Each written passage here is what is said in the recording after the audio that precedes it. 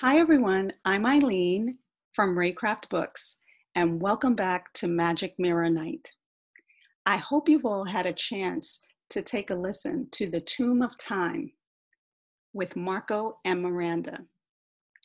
If not, go to our Reycraft Books YouTube channel and catch up on this great adventure with Marco and Miranda as they try to stop an evil emperor who wants to live forever, and he'll do anything to anyone that gets in his way.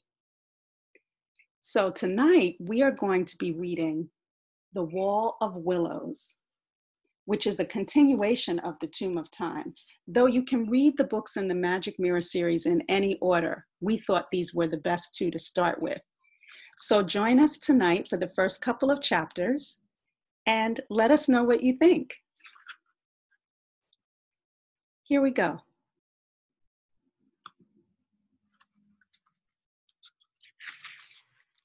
The Heavenly River, Chapter 1.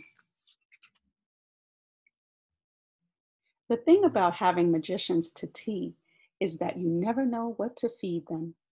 And sometimes it's not just a question of deducing what they might eat, but finding out whether they eat at all. Some apparently don't, and others claim to eat very strange things indeed, foods not easily obtainable at local markets. Where would you find a pound of marinated dragon's tongues, for example? These matters were always a concern when the emperor was due to meet Anki Sheng, a 1,000-year-old magician who, thankfully, didn't visit very often. So thought Tsai, the palace chief of staff, who was standing in a corridor of the palace, feeling very nervous indeed. The reference to this being a concern should, of course, not indicate that it was a concern to the emperor himself, who never worried about anything. No, His Imperial Majesty's job was to conjure up utterly impossible goals. Everyone else's job was to worry about how to achieve them. Tsai tapped gently again on the bedroom door and shuddered, for it was a gloomy, windy, strangely dark mid-morning, and the rain fell diagonally, thrumming its fingers on the oak window shutters. The emperor had told his staff he was due to meet the magician for a meal today, but had given no instructions as to where, when, or how. Get his favorite food, the emperor had growled just before he went to bed, leaving no clue as to what that might be. This made it difficult to get things right, and if you didn't get things right, you were put to death. For the emperor was that sort of emperor, the sort who handed out death sentences whenever he was the slightest bit inconvenienced. Chief of Staff Tsai tapped on the door again. Still, no answer. He would have to open the door and stick his head in, but that would be dangerous. Easily a reason to be executed. He heard a noise behind him. It was Ah To, a junior housemaid. The old man turned to her. Ah To, please open His Imperial Majesty's door and look inside. I want to know if he is awake. The young housemaid looked stricken. She knew that she may have just been given a death sentence, but that was how it was in the palace. When there was selfishness and wickedness at the top, then those qualities spread down through the staff like cane syrup trickling down the shaved mountain ice that the emperor liked to eat. The housemaid knew it would be foolish to refuse. So she closed her eyes, said a quick prayer, knocked twice, waited for the answer that never came, and then opened the door. There was silence inside. The room was quite dark. No candles were lit, although the curtains had been drawn on one side, letting in the gray rain, cloud-filtered light. She scanned the room and saw the empty bed and messed up bedclothes. "He's gone," she whispered. The chief of staff pushed her out of the way and poked his head into the room. "That's impossible," he said. "That fat old fool can barely walk to his bathroom these days," he added to himself under his breath. In fact, the fat old fool couldn't walk at all. He lay on his back on some sort of Roman-style lounge chair on a ship. He had no idea how he got there, but he knew that he would never leave this spot. His time was over. He couldn't move, and his limbs felt as though they would never work again. He was a clay statue, hardening. A pain, dark and dangerous, was crawling around in his body. "I have been poisoned," he said in a gasp to the man hovering nearby. "Can you help me?" Anki Sheng turned and looked at him. "No one can help you, except yourself," he said. His mind spinning, Emperor Qi Shi Huang dimly recognized the musician, the magician, and the mystery of how he got onto a chair on the deck of a boat was resolved. Whenever he met this man, all predictability seemed to vanish, and reality itself became bendable. "I have done great evil," the emperor sighed. "Now I must pay. My time has come." "You have done great evil."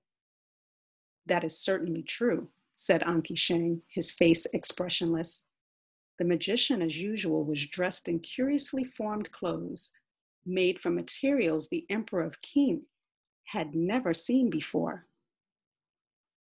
"I have killed hundreds." "Thousands," the magician corrected.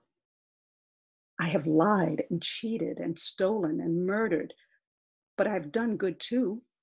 I have unified all lands under heaven, except the distant ones where only savages live. I have fed my people, the ones who obey me at least." Sheng, who was wearing a checkered jacket and leather patches on his elbows, said nothing. The emperor sighed again, losing his defensiveness. "No need to weigh my good deeds and bad deeds in the balance. I know that my bad deeds greatly outweigh the good." Moving his arm with great difficulty, he picked something out of his teeth.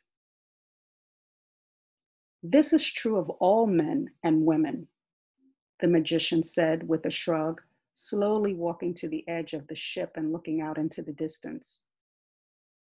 "To seek forgiveness is a step all must take."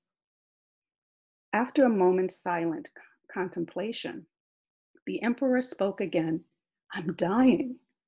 Are you taking me somewhere to die?" "I want to show you the Han." "The Han?"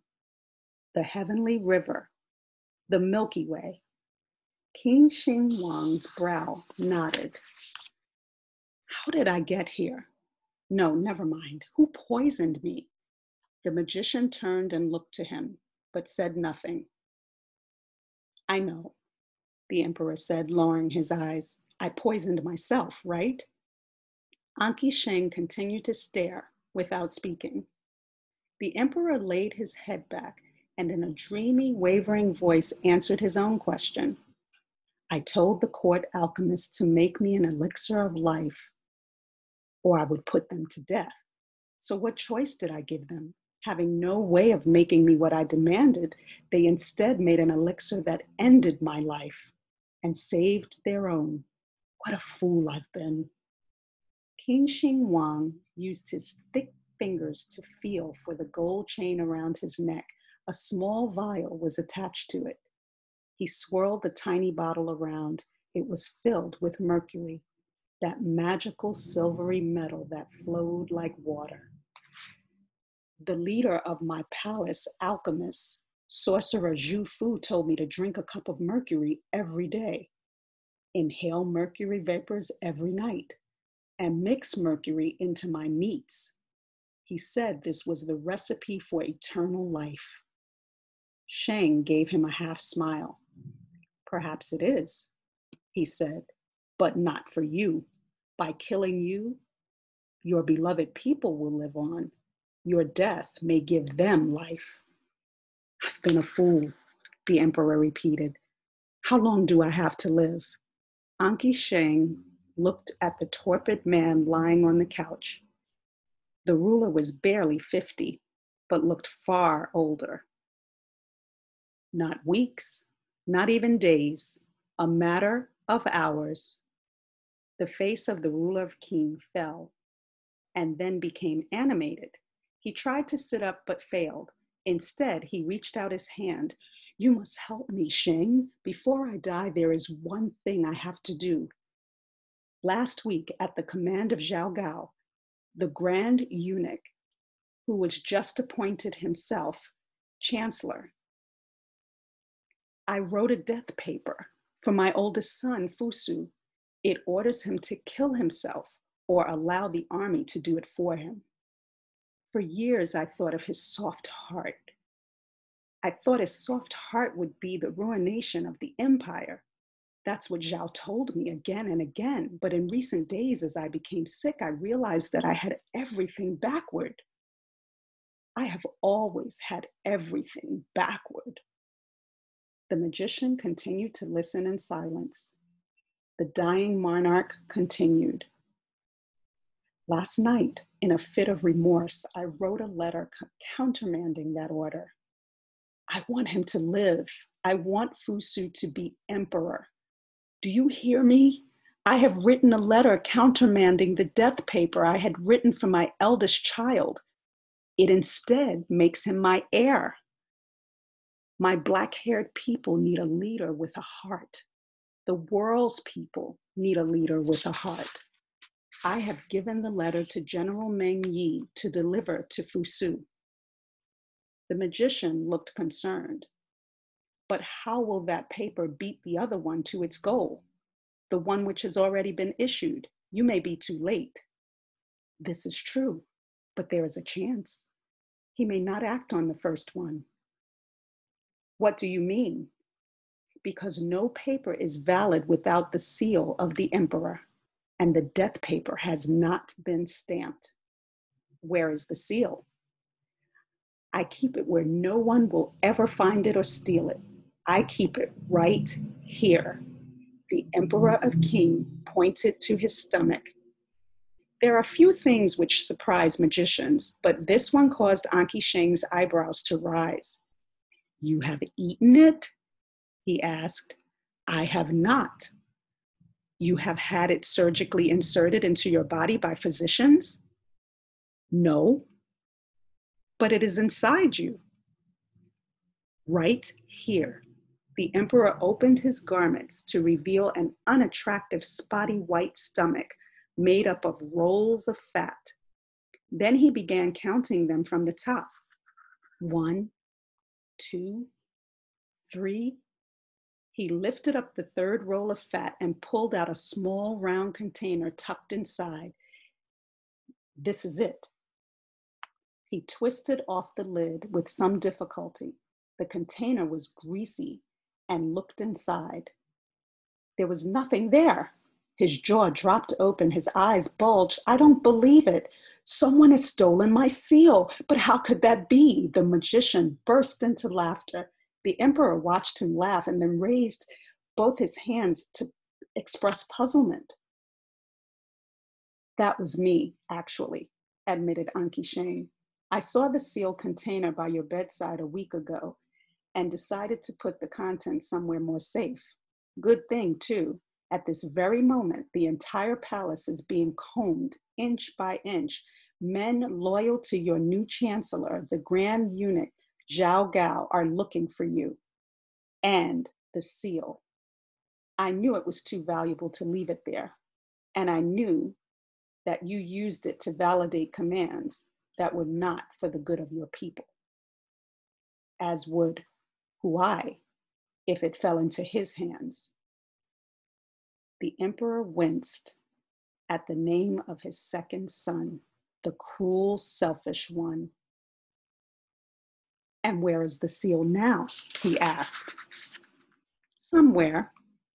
Somewhere neither the chancellor nor your younger son, who have become partners in crime, can reach it.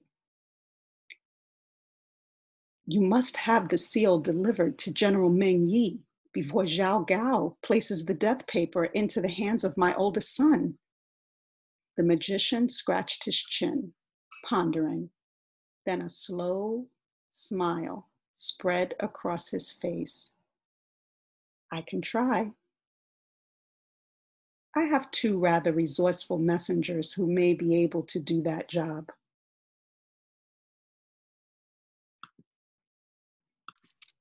Chapter 2: Journeys Back in Time. Two children waited patiently outside the door of the classroom. The girl was hopping from foot to foot while the boy stared at the posters on the corridor wall. Inside, a middle-aged woman cleaned a whiteboard and switched off the computer. She stepped out and leaned down slightly to talk to them. She gave them an apologetic smile. "I'm sorry, but we're going to have to postpone our little chat. I know I promised, but something important has come up." "Aw," said Marco, "but we have something cool to show you." "Yes," his sister Miranda added. "It just arrived, but we don't know what it says. It's like some sort of ancient writing, I think."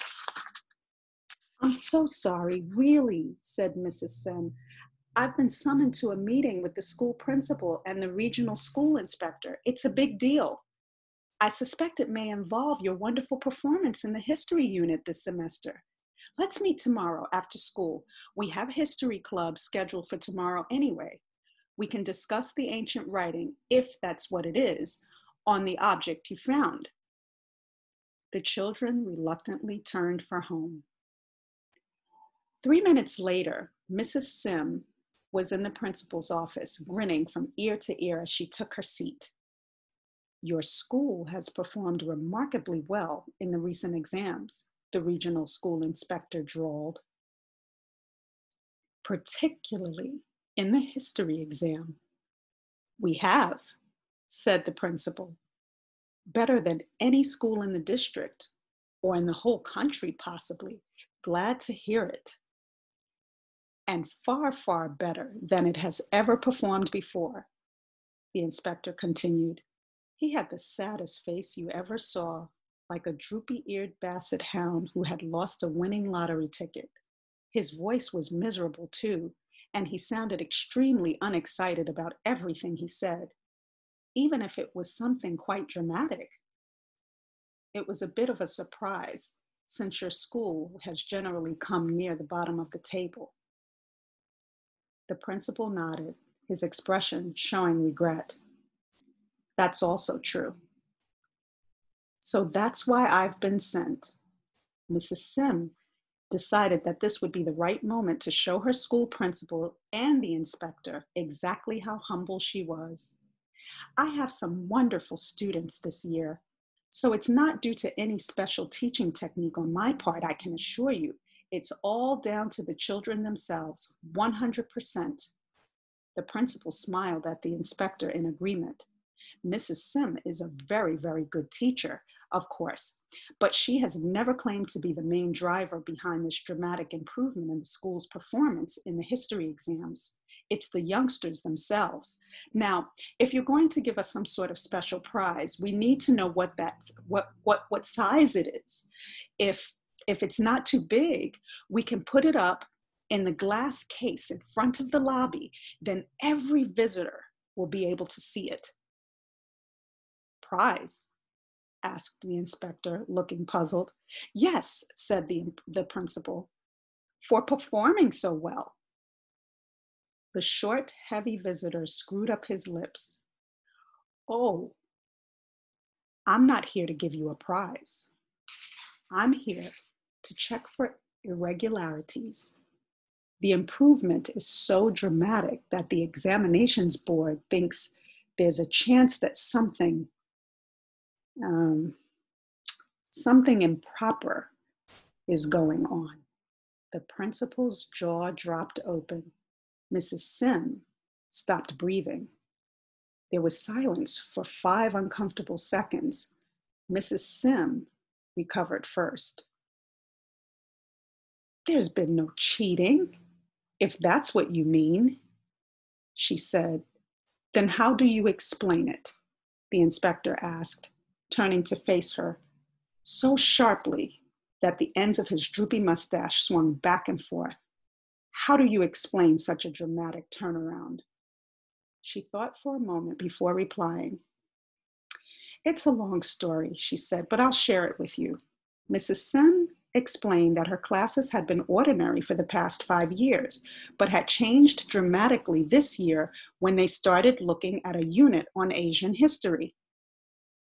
2 children who were siblings, albeit in different age groups, suddenly developed a remarkably strong affinity for the subject." "How did this happen?" the inspector asked. "Weren't you suspicious?"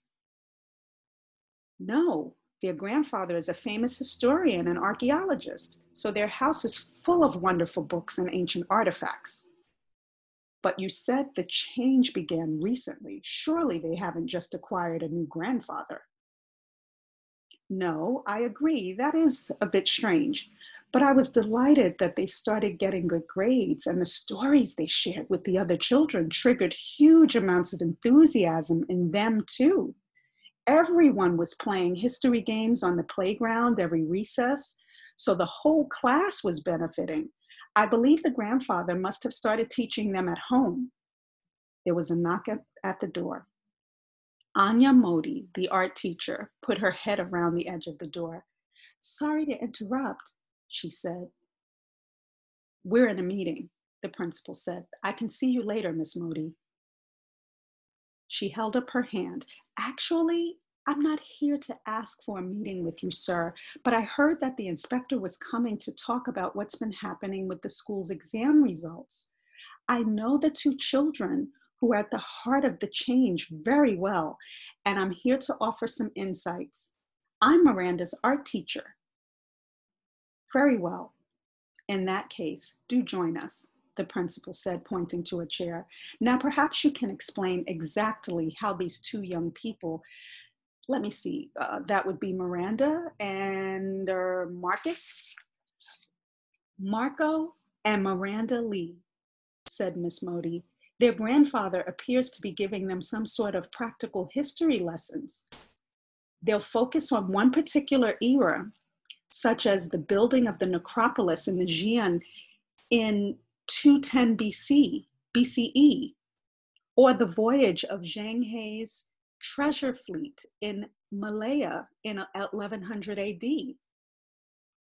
They would read all the books, and then they would play some sort of time travel game where a magic mirror, that's an artifact from ancient China, would take them back in time to that particular era where they would participate in the key events." The inspector sat up straight and narrowed his eyes.